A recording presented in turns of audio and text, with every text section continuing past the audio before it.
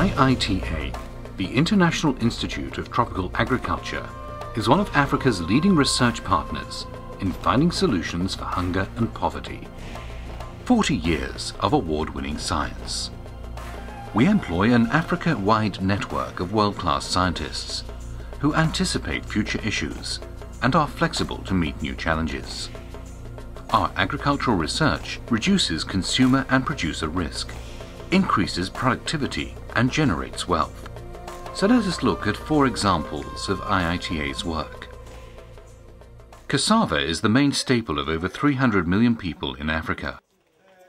We continuously look for solutions to pests, diseases and drought. With the current rapid advance in genomics technology, there are a wide spectrum of tools to enhance the efficiency and effectiveness of plant breeding. In crops such as cassava, it takes very long time to develop varieties. For example, breeding for resistance to 2 important virus diseases in cassava, cassava mosaic disease and cassava brown streak disease, could take several years. So we are trying to employ genomics technology to speed up this variety development process.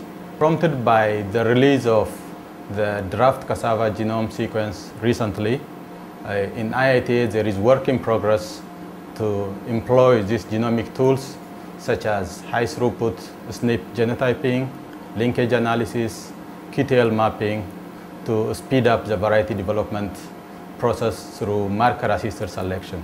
In the coastal region of Tanzania alone, annual losses from brown streak have been estimated at $50 million. But cassava is much more than a staple crop. Cassava is, of course, one of the most important staple commodities in Africa, and with global climate change, it's likely to increase in importance. We at IITA, working with our partners in government, in NGOs, and in private enterprises, we need to get our technologies out to farmers, make sure they have the knowledge that they need so that together they can be successful and make a profit from growing cassava in addition to having cassava as food. Yam is a major staple food and source of income for over 60 million people in Africa, with more than 90% of the world's annual yam production of about 40 million tons. Yam is a part of the culture. We've taken the traditional varieties that have limitations in terms of yield potential and then also susceptibility to diseases and pests, and then improved on this through studies on the genetic potential. National program partners can now use the range of varieties, pass it on to the farmers, and the farmers, processors, and consumers can all benefit. Chocolate, a treat for you and me. IITA's public-private partnership with the cocoa industry has shown how high-tech research can have socio-economic benefits. About 60% of the world's supply of cocoa comes from Ghana, Côte d'Ivoire, Nigeria and Cameroon. Groundbreaking work over many years on sequencing genotypes has been undertaken by our scientists. This partnership has directly led to the regeneration of cocoa plantations, improved work practices, production techniques and income. As you know, cocoa is security and wealth for all the smallholder farmers in West and Central Africa. IITA has been involved with the various national institutes in West and Central Africa and also with the farmers to develop many improved techniques. One of it is Farmers Field School to deal with farmers training, to do good farming. And these training modules are being now adopted by the private sector to do training for large-scale farmers. IITA has also involved in rehabilitations of cocoa farms using improved planting materials, combat diseases and pests, and also the threats of climate change.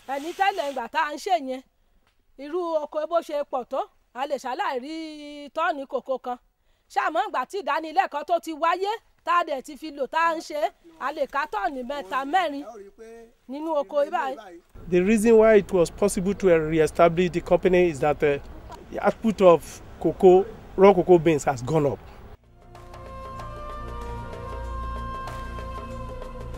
We've made a long-term commitment to collect and conserve the germplasm of Africa's main staple food crops. So it's very important that we maintain these collections and make available collections of the genetic diversity of our important staple crops for sub-Saharan Africa.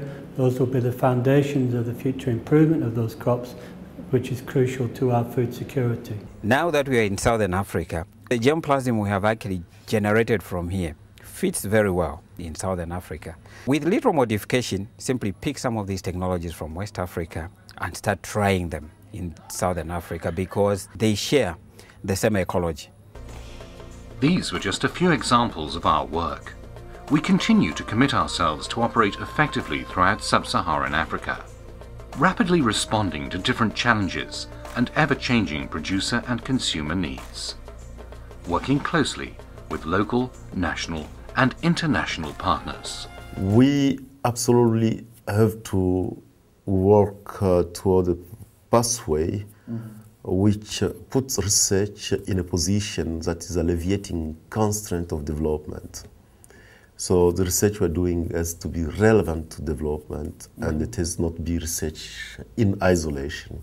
And basically we would like to link up with some of the partners who really working on the major outcomes which are affecting Africa, such as poverty. To really make excellent progress in research and development for agriculture in Africa, we need to partner with excellent delivery and dissemination organizations and research organizations. And we are aggressively looking for best partners and working with really good partners.